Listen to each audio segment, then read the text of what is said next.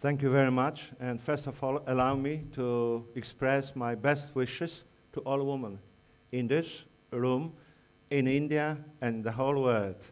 Best wishes, all the best. We are with you. Mr. Secretary, Excellencies, ladies and gentlemen, the European Union is proud and happy to be a partner supporting the India Smart Grid Week 2017. And I'm equally glad that so many European organizations and European companies are present here. I'm not an expert on smart grids, but I have listened with a high interest all interventions so far, and I fully understand the importance of this topic. But nevertheless, allow me to make a few more general comments. For the European Union and its member states, the clean energy transition is irrevocable, and we have set ambitious targets to our energy sector in view of transition to the low-carbon economy. By 2030, the share of renewable energy in the EU's energy mix should be at least 27%. At the same time, we plan to increase energy efficiency by 30% and to decrease greenhouse gas emissions by 40%, all this compared to 1990 levels.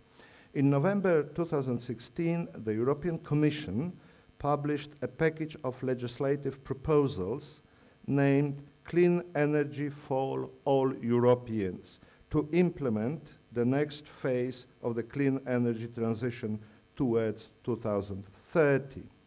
And in this context, smart meters and smart grid-enabled applications will clearly help in achieving these goals.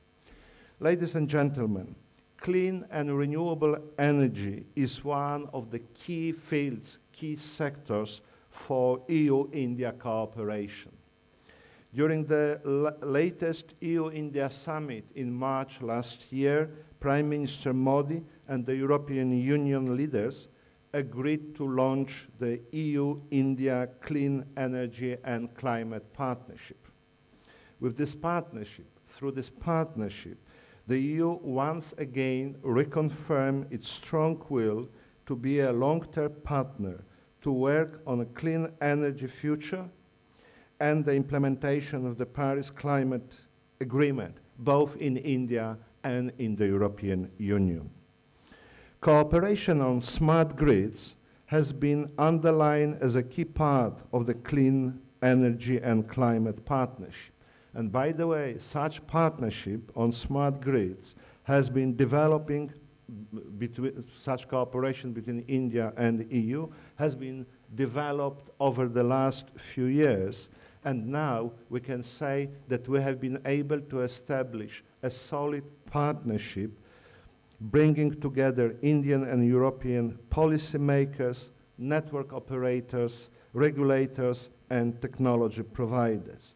But today, the EU stands ready to bring this cooperation an important step further through facilitating and supporting concrete project activities and through exchanges and cooperation on technologies, on regulatory reform, and on financing.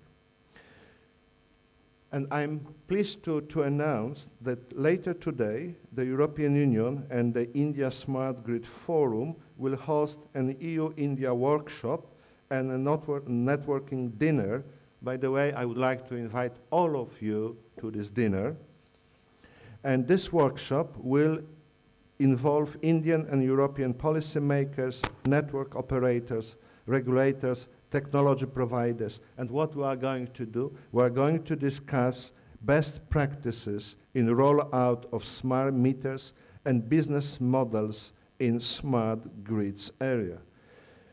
And tomorrow, EU and Indian smart grid stakeholders will also hold a brainstorming session to develop ideas for joint EU-India research and demonstration projects that could possibly be supported by the EU. While discussing EU-India cooperation with the Indian policymakers and operators, I always receive a clear message. Our cooperation should be practical one, result-oriented. That's why I would like to reconfirm once again, the EU is committed to deliver concrete outputs. And I would like to mention 5 directions of such cooperation. First, promoting a possible role of the European Investment Bank in smart meter rollout. The second, cooperation in joint EU-India smart grid demonstration projects, co-financed in the framework of the EU Horizon 2020 program. The third, cooperation on a replication study to find out if and how promising European smart grid solutions can be replicated in the Indian context.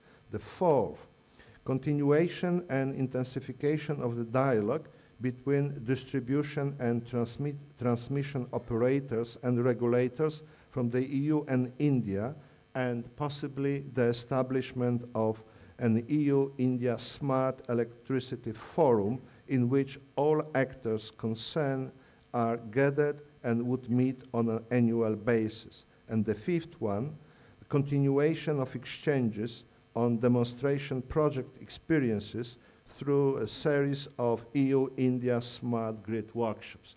These 5 points is our concrete proposal, and I'm really happy that these proposals will be discussed during a workshop and 2 workshops today and tomorrow. And I'm absolutely convinced that further discussion today and tomorrow will make our proposal for cooperation I just mentioned more concrete and operational.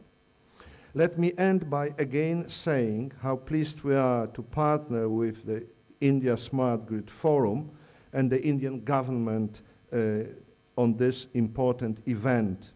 And let me reassure you that the European Union is and will remain a stable and trustworthy partner for India in the future, in the clean energy in general and in this field of smart grids particularly. And in addition to the European institution and the European as a whole, the member states are equally committed, and we are working together to deliver, to contribute to the modernization process of India, as it was mentioned by Prime Minister Modi during his speech at the Resina Dialogue in January.